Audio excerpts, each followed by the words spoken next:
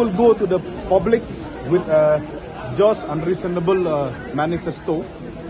We will go with the public with a message that the public will determine how to elect based on the issue that we will be raising.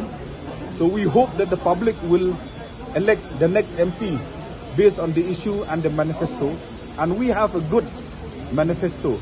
We have a commitment to fulfill this manifesto. So we are very much confident that we will win this election.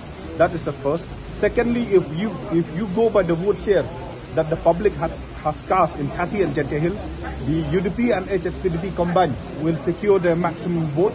We are very much confident that we can secure this, and I'm very much confident that from my personal capacity that we will add to that vote share. So definitely, 100%, I'm very confident that we will win this election. Will VPP spoil your chance? No, VPP will not spoil our chance. VPP is just a news party with no grassroots worker. VPP does not have much MLA and MDC that we have. So as I tell, VPP will not stand a chance. We will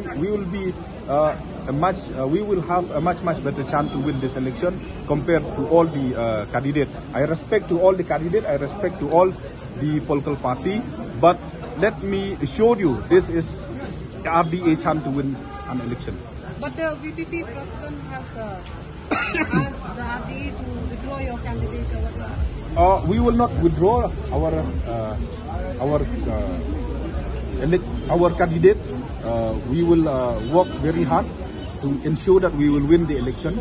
I don't want to argue with this person, but I will only remind what he has stated in Mokarwan in 2018, that news party will reach nowhere. This time also it will prove that the news party will reach nowhere. What will be the your main issues that you are going to? Definitely it will be ILP, inclusion of the Khasi language in the 8th schedule, settle the boundary between Meghalaya and Assam, review the boundary issue between India and Bangladesh in Meghalaya sector.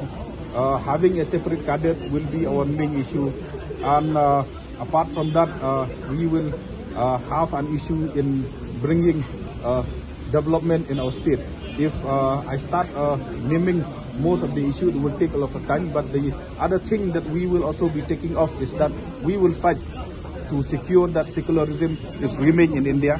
We will make sure that each and every citizen in India do have a right to choose their own religion and their own faith as whatever they want and whatever they wish.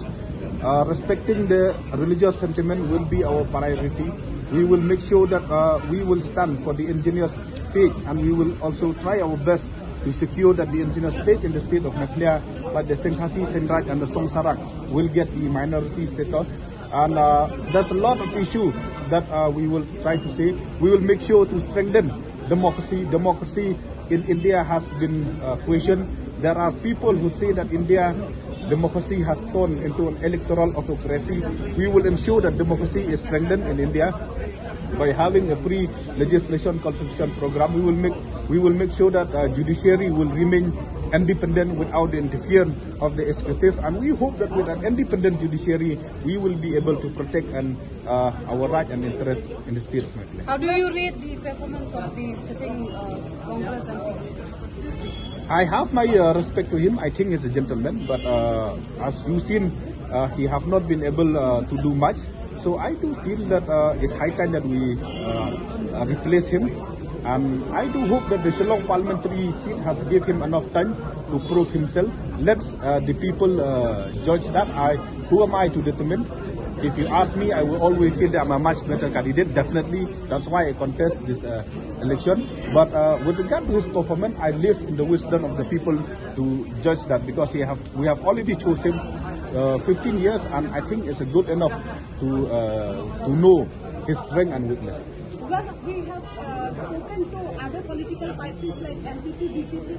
Everyone is saying about strengthening the indigenous people, about the welfare of the indigenous people. Do you think the concept of judging play a big role in election? With regard on that, my only answer is that I appeal to the public to look into the history among the candidates who has stood for the judgment all the time. and that candidate will be a much better candidate. So what is this BJP NPP combine? Is it a threat to UDP? I live on the wisdom of the people to judge on that. Every party has their own tactic. We know what is BJP and what is NPP. So the people are wise enough to see. I mean, let's be very frank. They have been working together in the parliament for the past years. They are supporting CAB together. They are doing things together. So there's this. I'm not surprised that they will be having a free poll alliance, and let the people decide on that issue.